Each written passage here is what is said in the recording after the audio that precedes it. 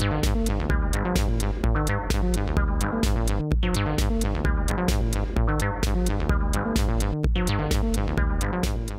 everyone, I'm Dr. Bilal Mark McDowell Bomani, a senior research scientist at NASA's Glenn Research Center in Cleveland, Ohio.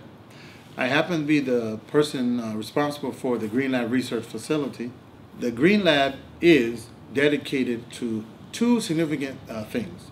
Number one, we're dedicated to developing the next generation of aviation biomass, or optimizing biomass by not using fresh water, not competing with food crops, and not using arable land. What we're trying to do is to be extreme green. And so that's a concept that we came up with because as green can be alternative or sustainable or renewable, we have to be all three, extreme green. The second component of the GreenLab is self-sustainability. So one thing that we're doing is we're combining wind, solar, and hydro energy to power the GreenLab for up to 5 hours a day. So our biggest push now is self-sustainable renewable energy ecosystems, and these ecosystems can be used around the world.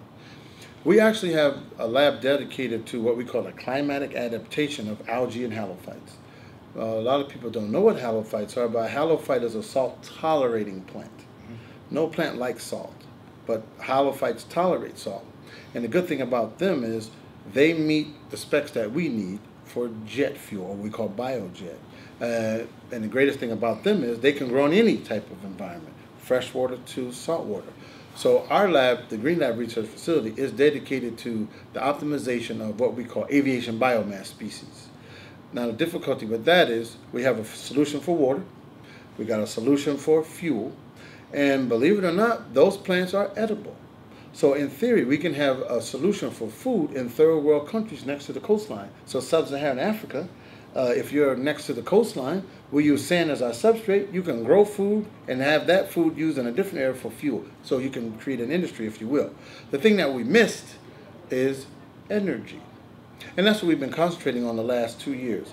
Self-sustainable renewable energy ecosystems. We know our ecosystem is stable, it works. However, if you're somewhere in a remote area that has high wind all around the world, boom, we have a solution. We use wind energy. That's good, isn't it? Absolutely. If you're somewhere else and you have a lot of sun, then you use solar energy. Now, great. we live in Cleveland, Ohio. Well, I live in Cleveland, Ohio. And the lab is in Cleveland, Ohio. We have to take advantage of both. And so what we have attached to the GreenLab are two wind turbines. They're actually spinning now. We have a solar array field where our goal is to have 5 hours of no direct electricity per day. We're using that as a microgrid concept that we're using for other ecosystems around the world. What we really would like to do is replicate our lab anywhere. And we're taking our algae experiments that you see in the lab. We have 2 algae tanks that are going at it now, I guess, optimizing experiments, and we're going to take that technology to transfer that to business and industry. Let's talk about the tanks we saw in the lab. There are 2 of them. One was a dark green and one was a much lighter green. Why the difference in color, and what's the significance there? Okay. Now, the one that was lighter green is what we call version 1 algae, at 1.0. And what that is, we're using a different mixing technique, and it grows very, very well until we noticed that there was a deficiency in mixing. The second thing that you see is a revolutionary idea. It's using high-powered wave generators, and it gives a tidal wave mix. And so what you actually saw, both of those tanks started at the same time on Tuesday. It is now Friday. You see different levels of growth from the same species, which is Synodesmus dimorphus. The significance of what you saw today, and as I mentioned, it is revolutionary in that we have never got this much growth ever. So the old way is still better than what was being used. Our new way is, as you saw, 3 times better from the book, Real-Time NASA Data Analysis. So from Tuesday to Friday, L1 grew 12 times. My goodness. Yeah. And L2 grew 46 times, the original. Right. And so we're on to something there. Excellent. So the question is, how is algae used for fuel? Well, we go back to something called Huber's peak. And Huber's peak is a metric that we're going to have peak oil. 3 years ago, it was 2025. We're going to reach our peak oil. Last year was 2015. Now it's 2013, which means we're going to be at optimal oil consumption, which means our supply and demand is going to reverse.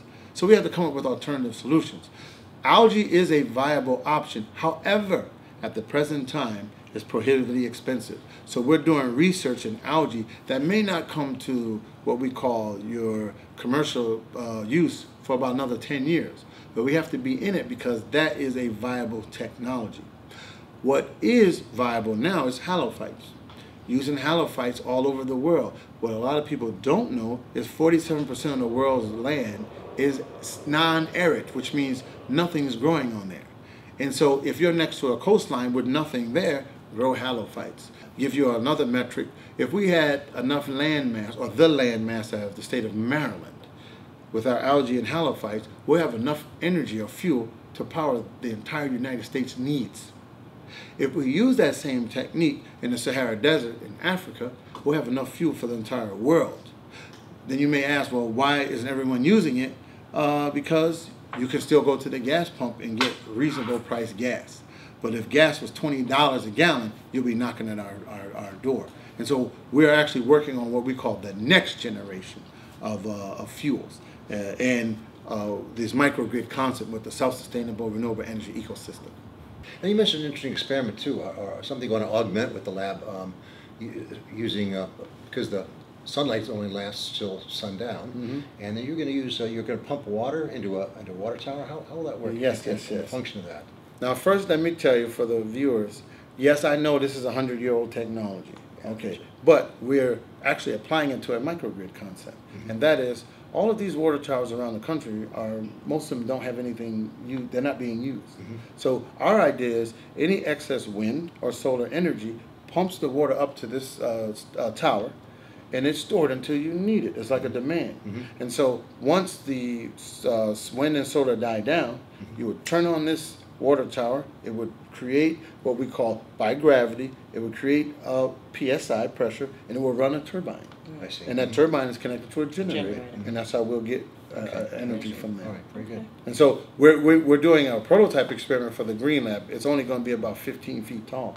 However, I just got clearance today. We're going to actually implement on a real water tower. And I think it's 200,000 gallons on the other side of NASA that hasn't been used for a while. Okay, very good, very good. And you said that would produce about 40 watts for some? Our small unit will be about 40 watts continuous. And the southern is about 250 watt continuous. I'm going to explain to you why it's continuous. Once we pump the water up and it comes back down, some of that energy is going to be used to pump it back again. So it's going to be like a recirculating system. system. So you capture some of that. And lastly, our push is STEM. We believe that the future of our students is going to involve STEM, or what we call highly paid jobs. And our lab housed over 40 interns over the last 3 years. 3 university professors, countless universities, countless businesses. And what we are providing for the local community is a place where you can not only hear about science, not only see science, you can get your hands on. So we have a hands-on lab, so much so we've had over 4,000 students visit the GreenLab research facility in the last 3 years. And I'm very proud of that fact.